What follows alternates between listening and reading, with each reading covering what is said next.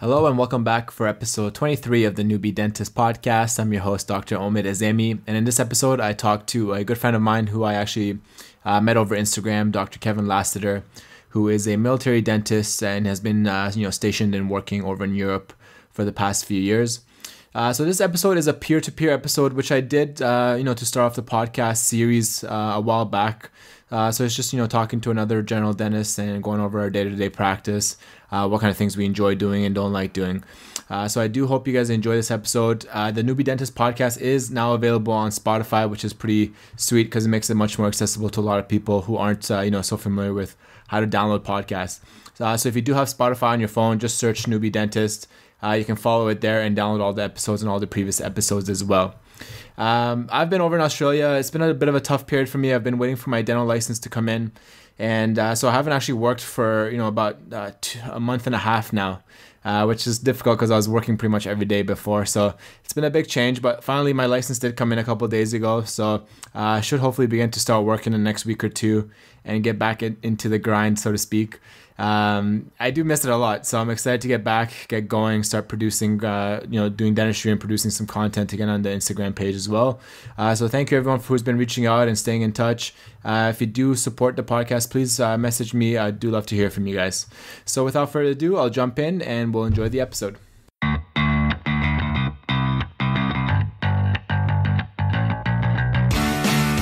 Hello and welcome to the Noobie Dentist Podcast, the safe place for newbie dentists to connect, collaborate, learn, and grow. The Noobie Dentist Podcast aims to provide high-quality and high-value content for all the newbie dentists out there. With your host, Dr. Omid Azemi.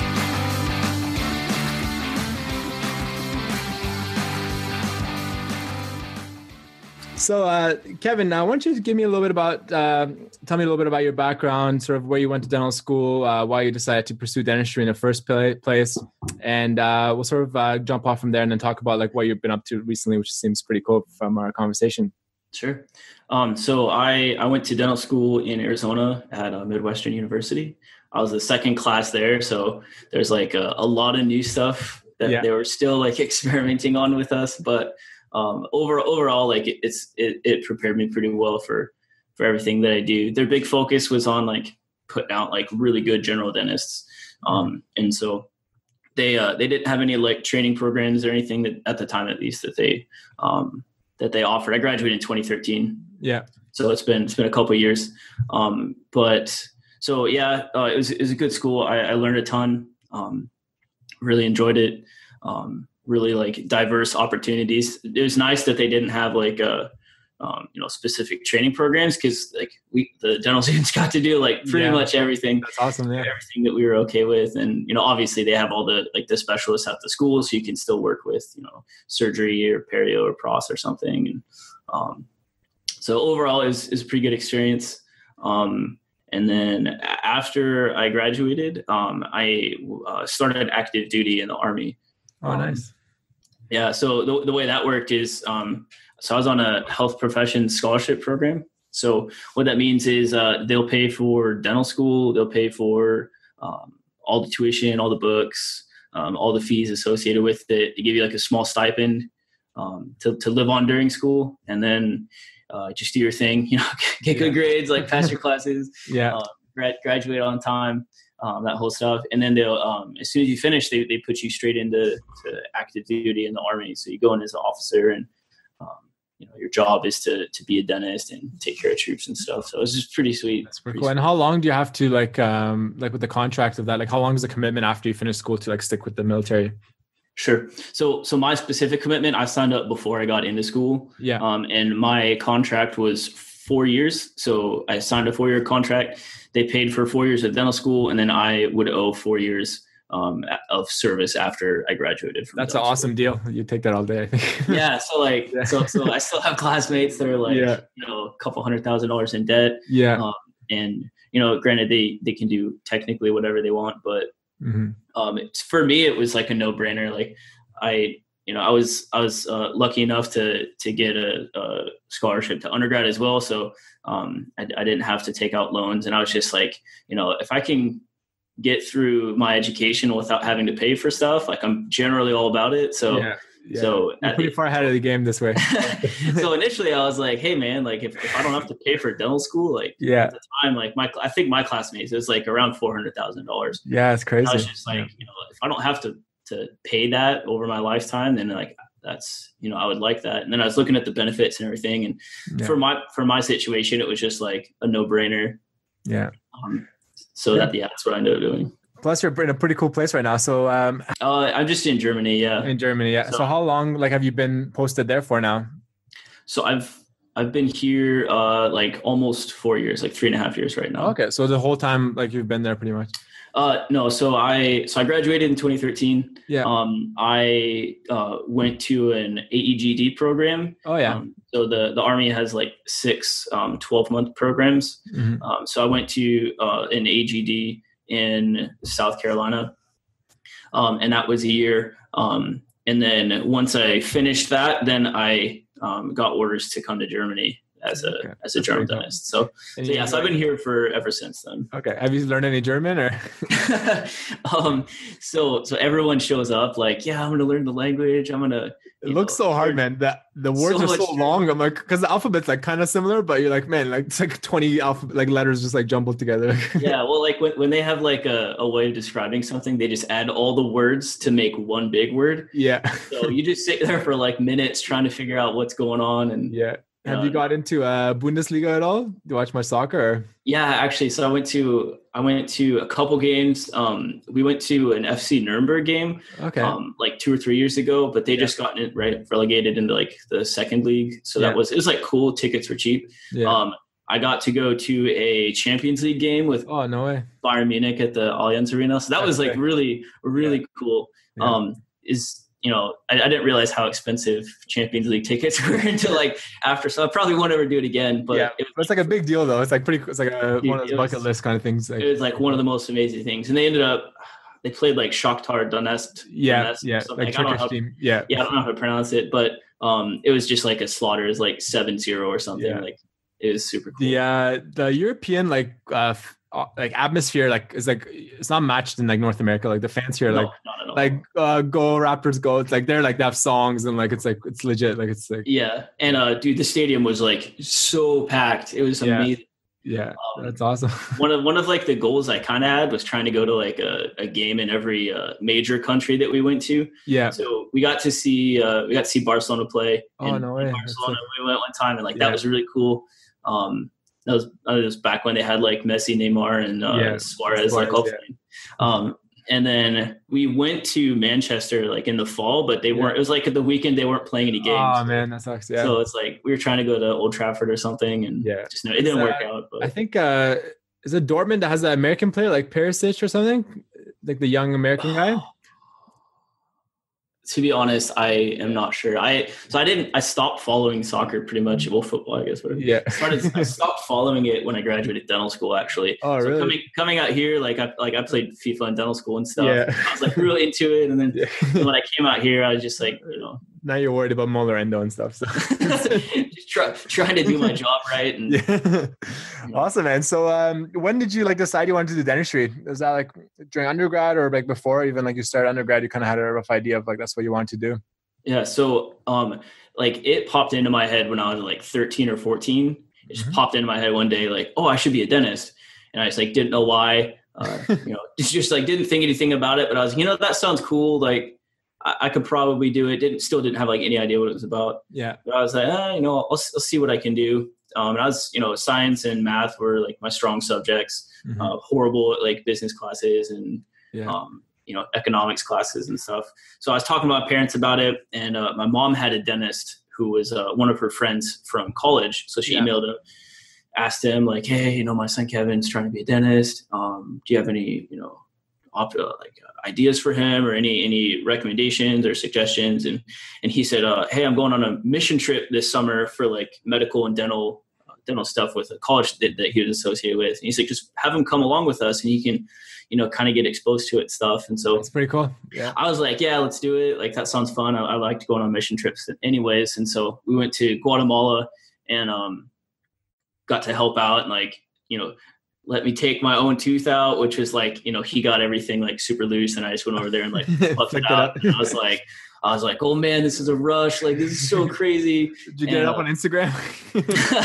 Not yet. No, actually, I still have a picture of it. Someone had a disposable camera and snapped the picture like as I like had a forceps taking it out. And that was like my first real exposure to it. And I was like, dude, this is amazing. I gotta figure out how to do this the rest of my life. So I was like, like I said, I was like 14-ish when I decided, and I kind of just, hunkered down, and I was like, this is what I want. So, all the decisions I made growing up were like geared towards that. So I was like the nerd that like stayed in and studied versus like going out and, partying and stuff. And that was my thing. I was like, if there's something I want to do, then I'm just going to, do anything I can to get it. So that's pretty cool, man. So another thing that I've asked like a lot of people on the show, cause I know like a lot of new guys are like, debating it back and forth, and it's like pros and cons of like doing like an AAGD, for example. Now I know maybe like you had to do it based on like your agreement with like your scholarship and stuff with the military, but like what was your experience doing the AAGD in terms of like, did it provide like enough clinical value, like experience for you that you got to like try it out like many things? And also like what do you think of like the difference between like a GPR and an AAGD? Like is there any like much difference? Like because I know a lot of GPRs are more like surgical heavy, like you're working in a hospital, maybe like medically compromised patients and all that. Whereas AGD might be like, doing some bigger like dental cases. So like, what was your experience in that year in terms of like, clinically? Like, did you get like a lot of stuff that you didn't know in dental school, and like how confident were you clinically when you finished that 1 year? Sure. So I'll start by saying that like all the AGD programs of the Army are a little bit different just because the bases that they're at are different as well. So the place that I was at was a not basic training, but like sort of a basic training, like or more advanced initial training. And so what that means is there's like a lot of like 18, 19, 20-year-old kids that like just finished basic, and then they show up here and they're like here for a couple months just learning how to do their job in the Army. Yeah. And so what that meant for us is that there's like an endless supply of third molar cases. Oh, yeah, I was going to say that. Like quite literally an endless supply. Yeah. There's a lot of kids who like just never went to a dentist growing up. And so that's their first time ever getting a dental exam. And so there's, ton of stuff to do. That's awesome. And then also like the drill sergeants who we would take care of as well. Obviously they've been in for a long time. Yeah. And so we had our own, like, there's a big hospital on base too. So we had like a ton of more experience, like patient pool to work with as far as that goes. So that was my experience. So it's like really surgery heavy as far as like, extractions go. Yeah. Whereas like other places have more pro stuff or more endo stuff. Yeah. But my personal experience was absolutely amazing. Like I tell everybody as often as I can, like it was the best year I've ever spent in education in my life. Yeah. And if I could like do it again, I would do it 100% of the time. And that's just me. Like other people were like, they hated it. They're like, I can't wait to finish this so I can like do my own thing. And I got out of school feeling like I knew a lot about parts of dentistry, but I didn't know how everything fit together. That's good. And what my program specifically did for me was like connected all the parts in my brain that I like had studied for tests for, and that I would like technically know how to do, and it like brought everything together. And so it was like, for me, is the best thing I've ever done. As far as confidence, like coming out of the program, like I was still relatively young. So I was a little hesitant and nervous about stuff, but I found myself capable of doing within reason almost anything that would come in the door or anything that was in my chair. Yeah. What it also taught me was like obviously this is something that I would not be able to handle. So it gave me an idea of like what I could personally take care of and what I should. Your comfort zone, yeah. Yeah, absolutely. So or what I should be referring out. Yeah. What about, as far as sorry, did you guys get like IV sedation like in that 1 year? Like, did you get to do that or? So generally speaking, in the Army, general dentists don't do IV sedation. Okay. Unless you're like specially trained and you've taken courses and stuff.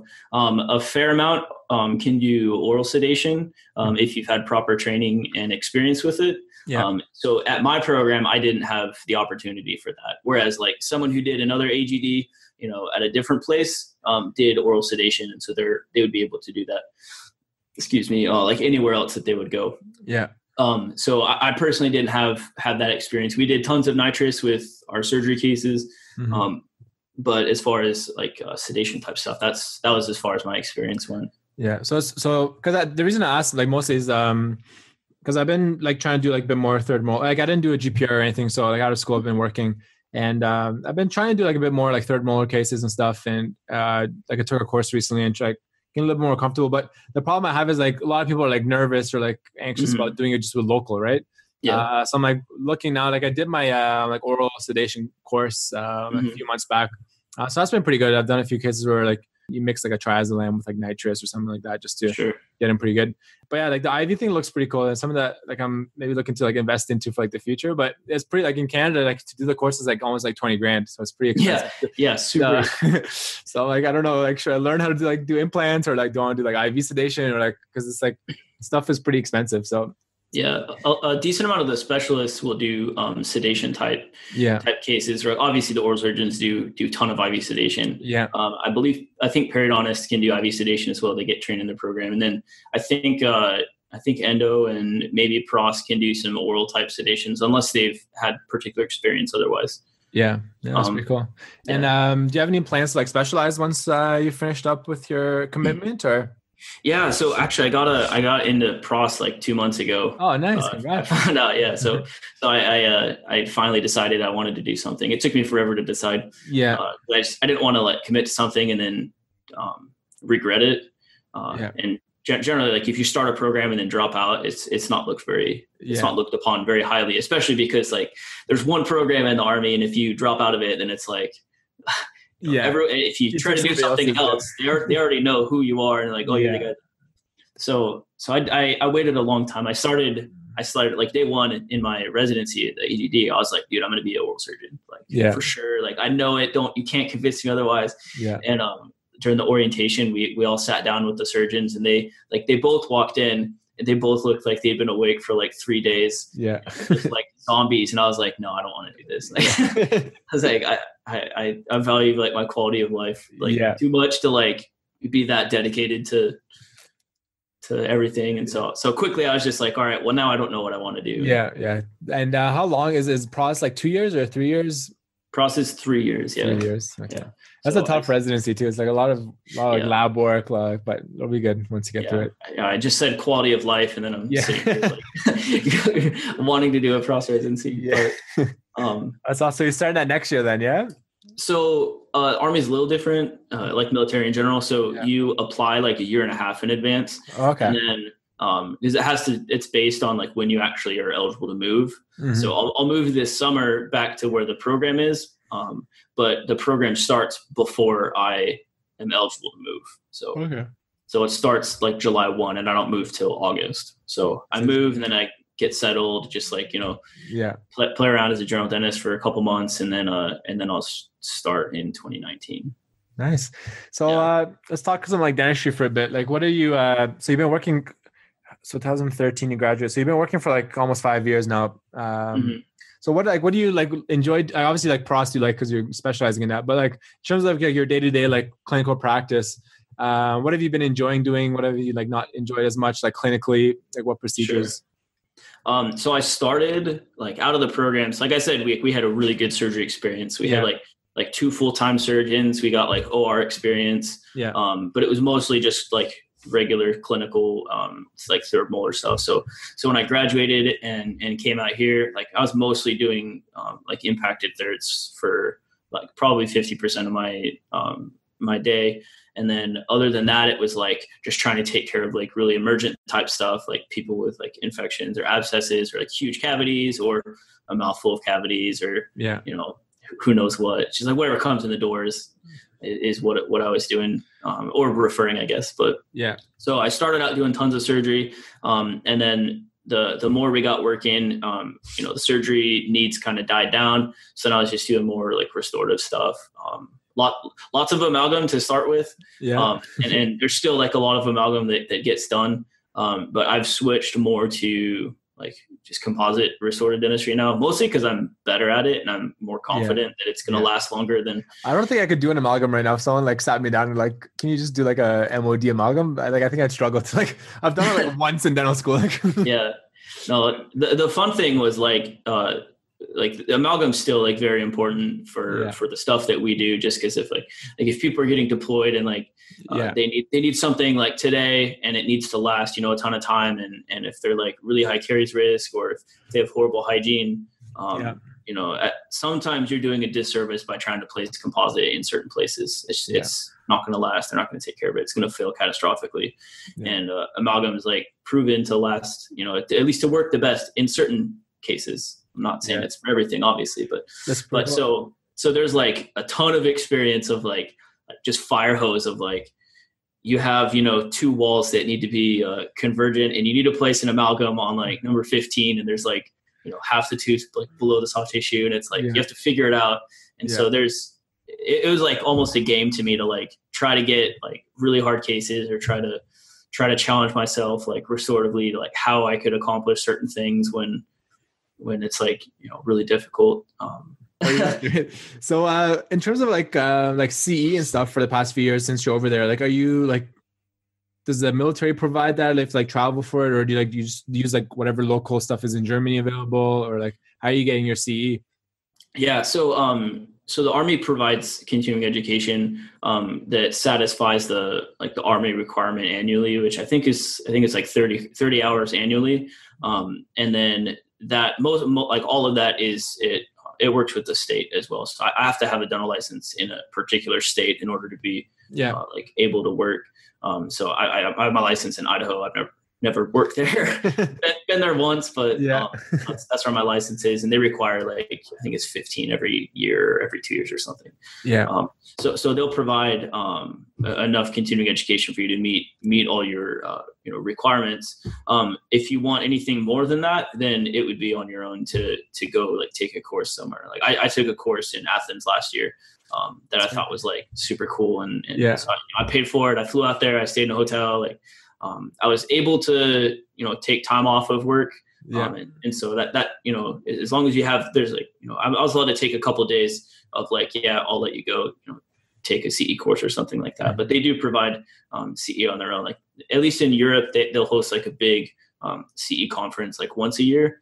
And so generally it's like a week-long thing, and they'll have a bunch of different speakers and cover just, any imaginable amount of subjects that they have. And there's like some hands-on stuff, but it's mostly lectures. Yeah. And how many like dentists work with you where you are right now? My clinic, I think there's like 10 of us. Oh, wow. But like in the like Army total, I think there's like 1,000 like dentists overall. So yeah. Oh, it's like yeah.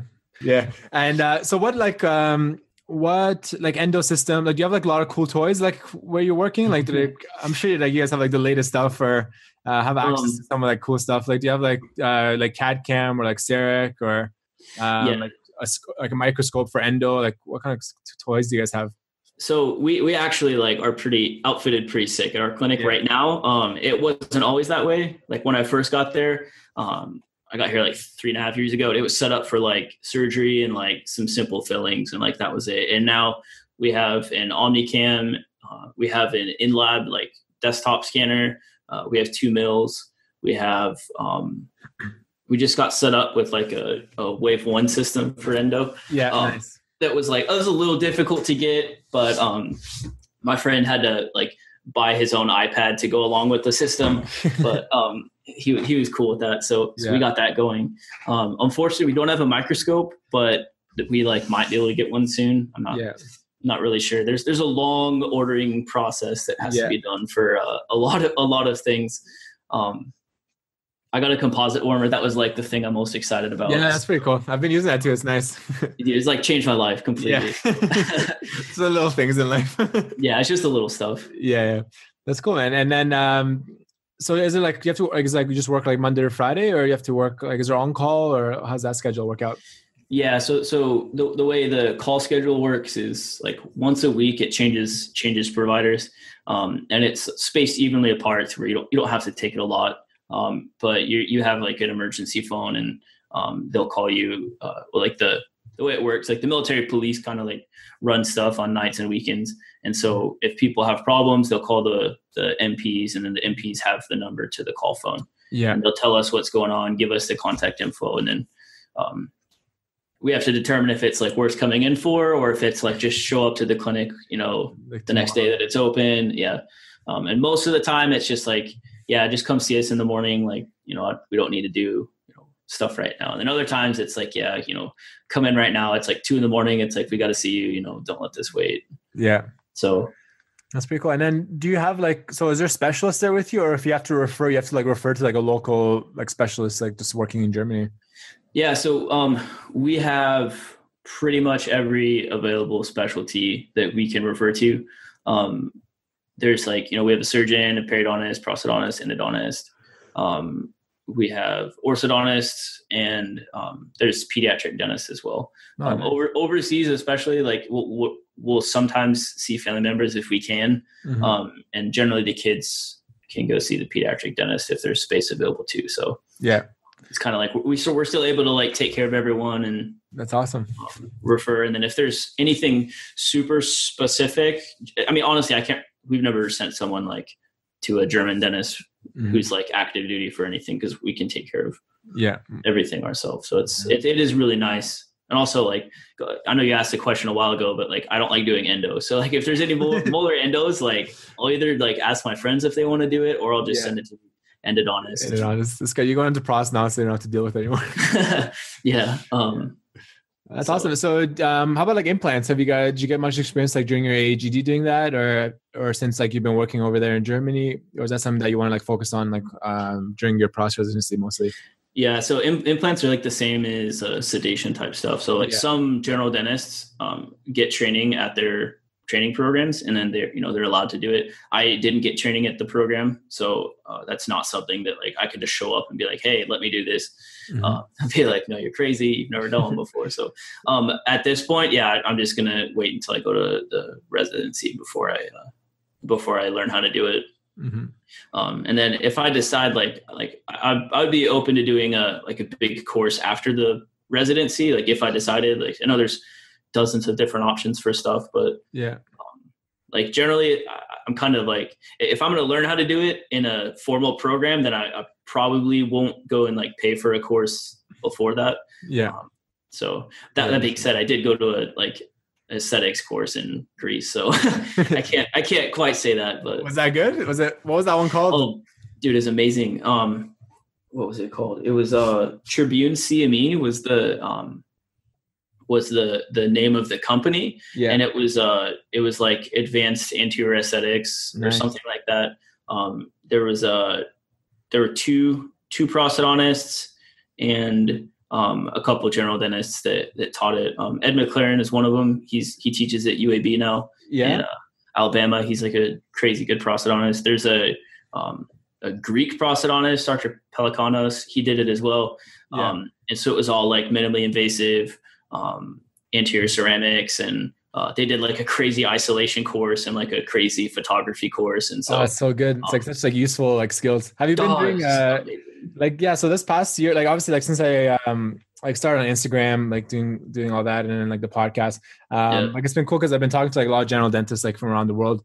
And I have this one buddy who works in Dubai, and he's like a rubber dam like everything. So his name's Omar, and he's got like a nice like Instagram page that is growing it pretty quickly.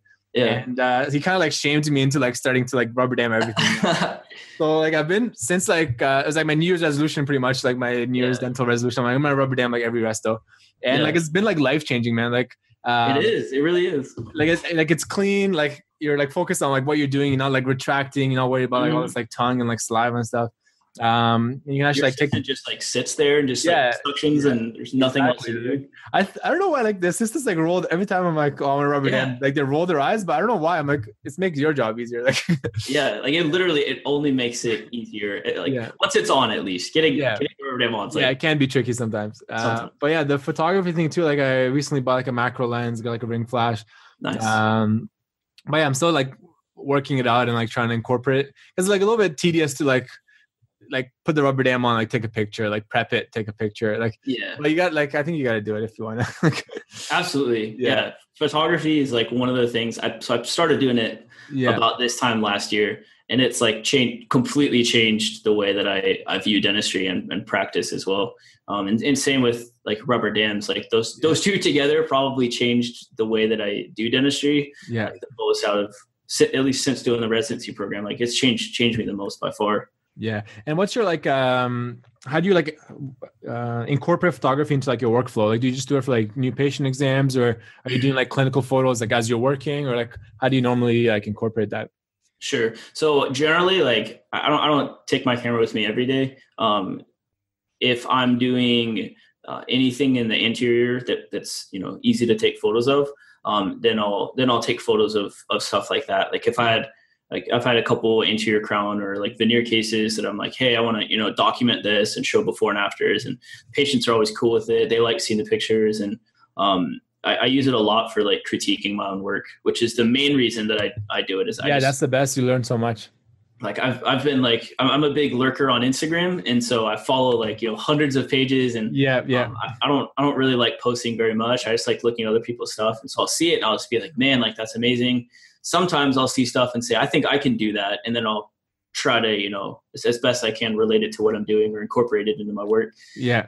And then I'll take photos to document it. I'll just like come home and stare at my computer for like, hours and just like, how could I have done this better? Like, I'll be thinking to myself, like, how am I going to, deliver the case? And then, even for simple restorative stuff, like I'll sometimes take pictures. I don't do it very much just because, like you said, it's a big hassle. Yeah.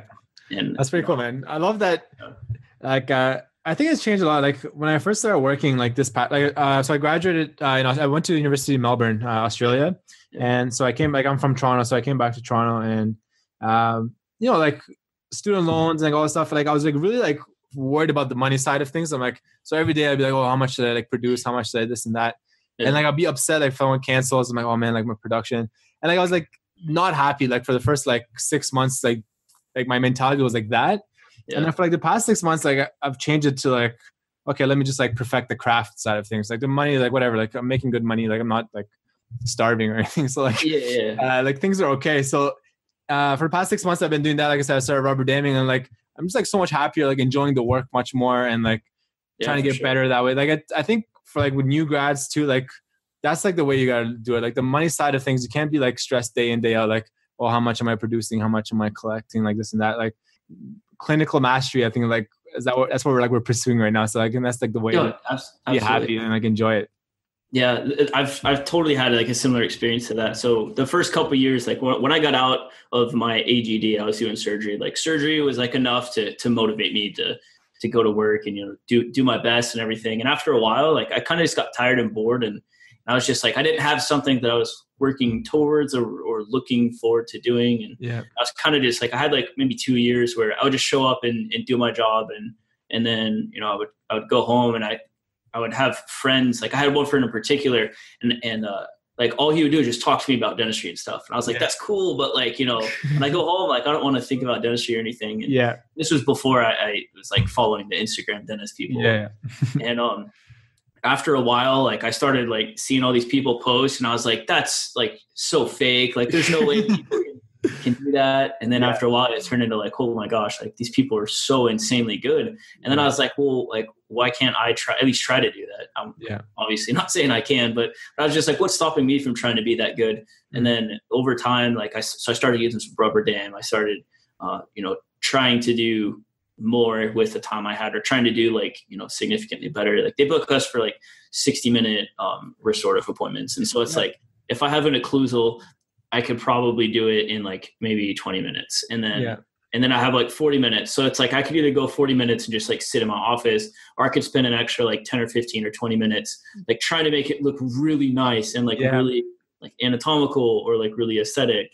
And then that turned into like, I got, quick enough at that where I was like, well, maybe I can like add an extra tooth to it, and then I can do the same thing. And then now it's like, how much can I do in like a 60-minute appointment that looks like, Good. what I would be like very happy with. Yeah. So now I'm trying to do like 2 or 3 teeth or something like that. And, you know, but that like motivation to like try to like challenge myself and like always do better than the last one. And that gave me like so much motivation to like, so now it's like I show up to work and I'm like, I'm ready to like kill it today. I'm ready to like, you know, do all this like crazy stuff. And it's cool, man. Cause you guys like I'm pretty hard on myself too, like in terms of like my standards. So like, so I had this patient last week and I did like a couple of interior restaurants on them.